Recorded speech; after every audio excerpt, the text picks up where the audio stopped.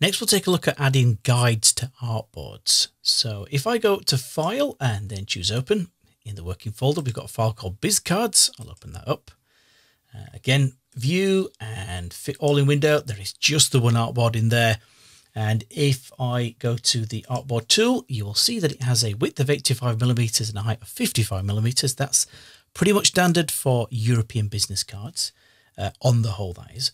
If I hit the Escape key, and then if we want to add guides in here, well, there's a couple of things to be aware of. If I zoom out, go to View, and then choose to turn on Rulers, Show Rulers.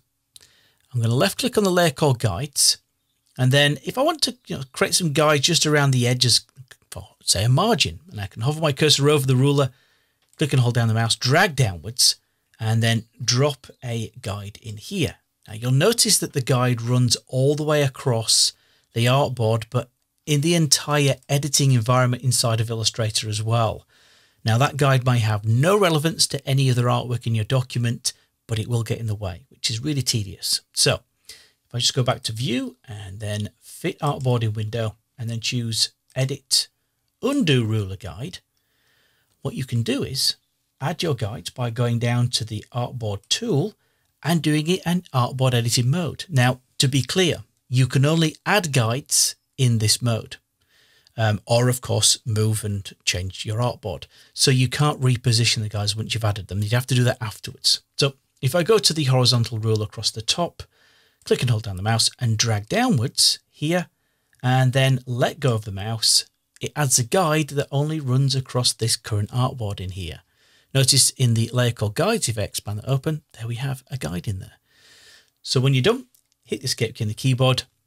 And at this point, if I wanted a guide to be 5mm from the top in there, well, here in my transform section of the properties panel, you can see that the guide is just over 2mm from the top. If I swipe over that, type in 5, hit return key, that will now be 5mm from the top in there. So you could add guides around every edge in there, and that's how you do it in artboard editing mode. So it only sticks to the current artboard. Now, that's a bit long-winded. So I am going to just hit the delete key on the keyboard to delete that guide. And then I'm going to pick up my rectangle tool. I'll then press the D key on the keyboard to reset the colors back to their defaults of a white fill and a black stroke. And then I'm going to click and hold down the mouse, drag out to draw a rectangle. And then for this one, I'm going to change the width to be 10mm less for the width. So 75, and then press return. And then for the height, that's going to be 45 and press return. Then go down to a line, and I'm going to line it to the center of the artboard horizontally and vertically, like so. Then what I can do, switch to my selection tool, right click on the rectangle and then choose Make Guides. And it'll then turn it into a guide, which is stored in the layer called Guides. And if I just double left click here and show you that it's in a layer that has been color coded green, which is perfect for guides, nice, bright, luminous color. I'll click OK.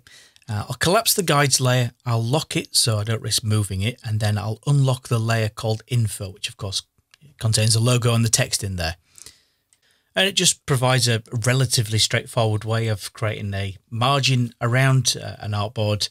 Obviously, in a layer itself, that is locked away, so there's no risk of us clicking and moving that around. And then which we can sort of keep the artwork within that region in a safe zone away from the edge of the trimmed document. So that's how you can add guides to an artboard in Illustrator.